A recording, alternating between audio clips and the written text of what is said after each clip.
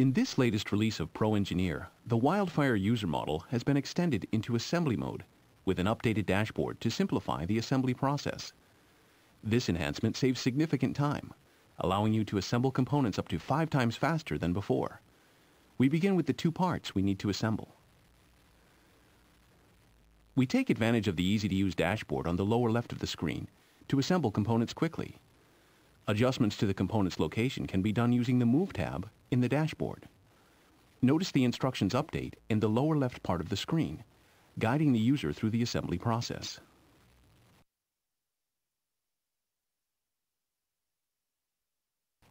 Assembly constraints can be defined by selecting the appropriate geometry through the Placement tab in the dashboard. These parameters can be modified easily, providing greater control of the assembly process. Drag handles allow dynamic dragging of components.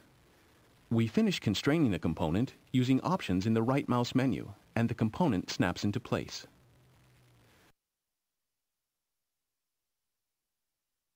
Next, we will add the rotating cylinder. We see the fittings are already assembled in the bracket. The Component View window allows us to easily view the component, and we can quickly constrain the part by aligning the axis and mating the surfaces. Since this is a rotating cylinder, we must define the characteristics of its rotation.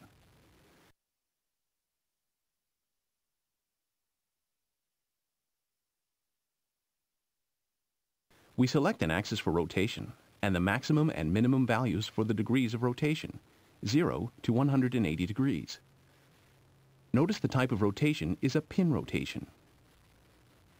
The Placement tab now reflects all the required inputs to successfully define this joint type.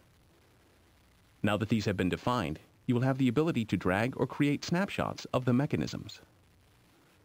As you have witnessed, the usability of the ProEngineer assembly user interface has been greatly improved in ProEngineer Wildfire 3.0. The new dashboard provides a consolidation of all the required commands for creating assemblies.